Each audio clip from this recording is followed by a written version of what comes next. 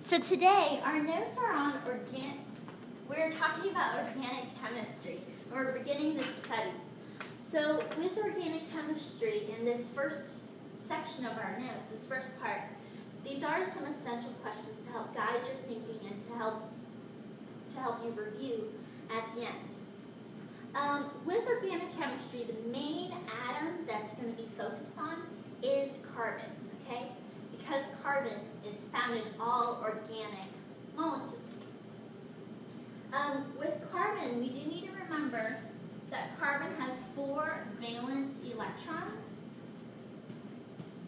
And because it has those 4 valence electrons, it is usually very likely to form 4 more bonds, trying to satisfy that octet rule.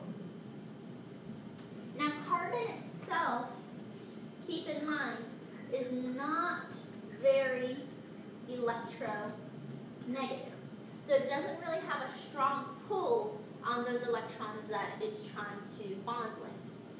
Because of that, it does usually end up forming these non-polar,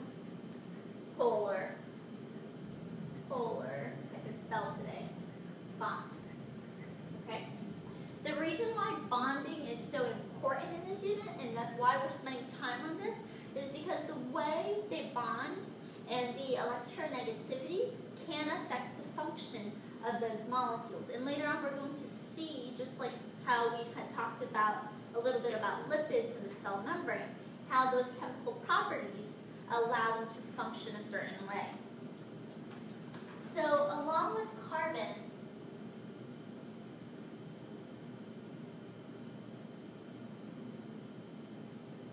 we have groups of carbon that are made up of carbon and hydrogen that form chains. So hydrocarbons are chains of carbon and hydrogen that actually are generally very non-polar. Okay? Remember that carbon is not very electronegative, and the difference between the electronegativity of both carbon and hydrogen isn't very significant at all. So they will form together to form a non-polar molecule. One thing to keep in mind is that with hydrocarbons, they are saturated with hydrogen. Okay? So here you have these carbon molecules. These are carbon skeletons. Here in the center you have the carbons, and then they're completely full. All the bonds are made with those hydrogens. So they're completely full of them. They're saturated with them. And because they are nonpolar, that is also an indicator that all those electrons are shared equally. Okay. Now, with hydrocarbons, we have several types that should kind of sound familiar to you. Ethane, propane, butane. These 3 carbons can actually, or hydrocarbons, can be used as fuels. The reason why they can be used as fuels is because the bond between carbon and hydrogen contains a lot of energy. Okay? Now, the shapes of these, if you notice, can be very, very different. They can be a straight chain. They can have some branching. They can have rings. They can have double bonds that are forming between those carbon molecules. And so the shapes, very important thing for us to remember is that shape helps to determine function. And I'm going to write that as FXN. Okay. Now, another thing we need to know about these hydrocarbons is that they can have isomers of each other. And an isomer is a different shape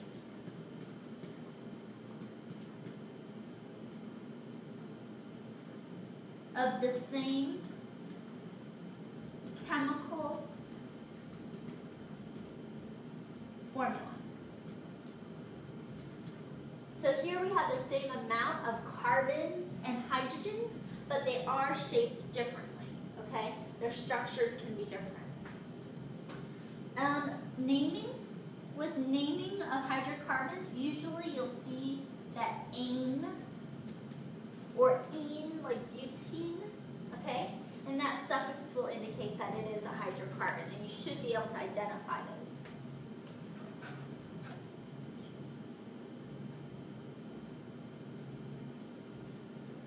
So those hydrocarbons usually act as the base of organic molecules. And those bases can then be joined to, or will then bond to, what are called functional groups. So functional groups really are just additions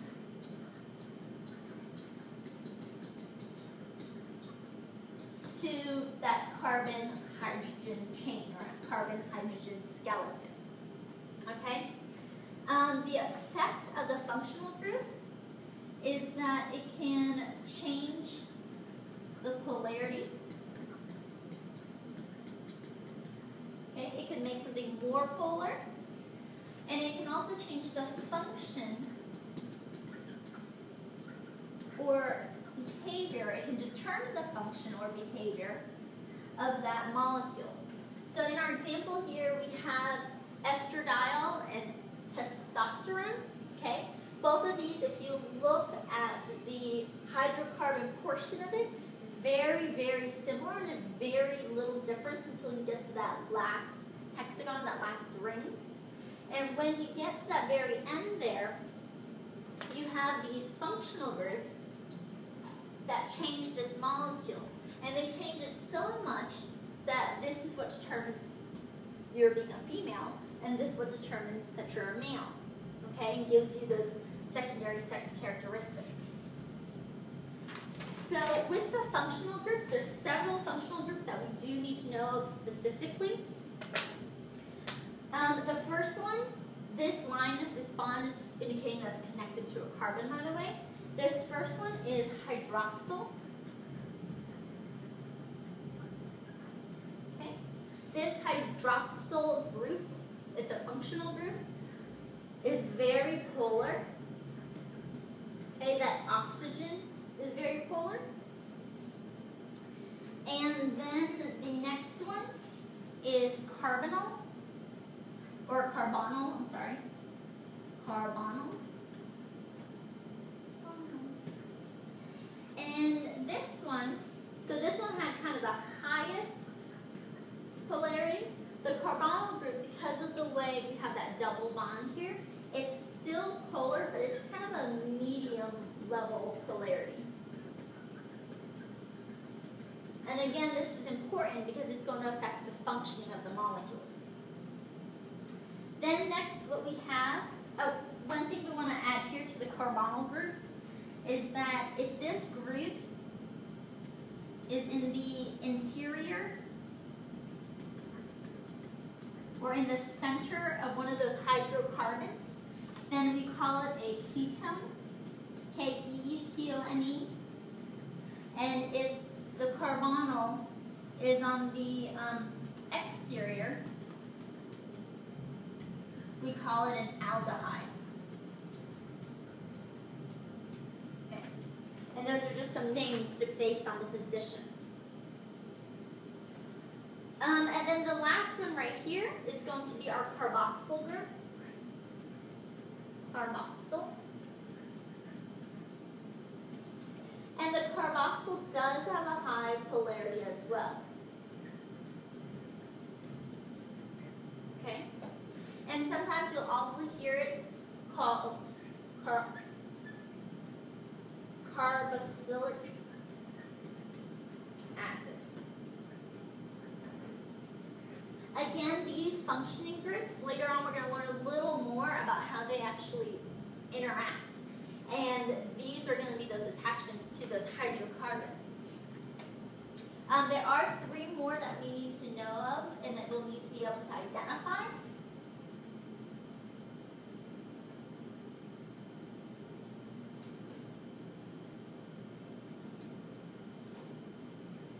The next one has the nitrogen in it.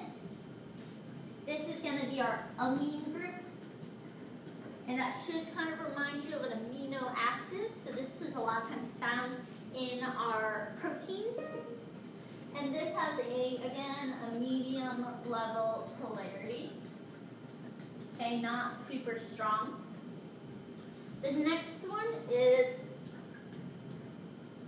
sulfhydryl. And again, a medium polarity. Okay. This last one is a phosphate group.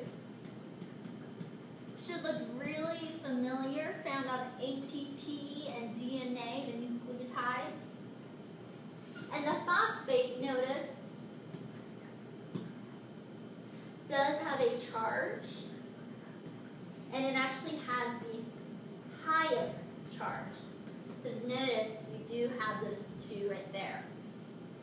And this makes it very soluble in water. Okay? Remember that those ionic bonds, the more polar you are, the more likely you're able to dissolve in water. So these, notice that these are usually endings to those hydrocarbons. These are functional groups that you'll need to know the names of, and you'll have to have an idea of its polarity or its charge. And we're going to see these again in our organic macromolecules. And they are going to affect the functioning of those groups. Do you notice that this is leading our way to CHNOPS, okay? Giving us those 6 essential elements that are found in all living things. At the bottom here, you're going to see the carbon review, so do make sure you spend a minute going over that. Make sure that you're looking at the groups and identifying the entire group. But this last part right here, building from small to large, here we are actually talking about using monomers and building them into those polymers, those bigger molecules. So here, again, we're talking about synthesis of the polymers, okay? So let's remind ourselves of what those are. Remember that mono means one. A monomer or a subunit are the same thing. They are the building blocks of bigger macromolecules. They are going to form together to form our polymer or our macromolecule. So these are repeating units of our monomers and subunits. In order for a polymer to be formed, the process of dehydration synthesis must occur so that those monomers can join together. So dehydration synthesis. Dehydration, we take out water to build something together. So here we are removing water.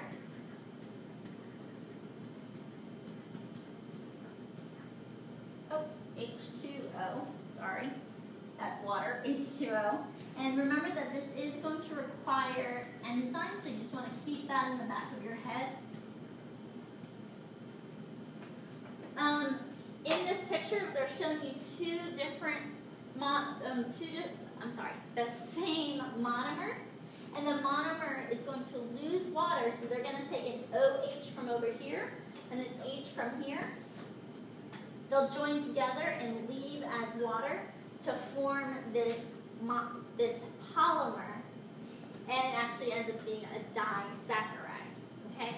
And we'll talk about this more later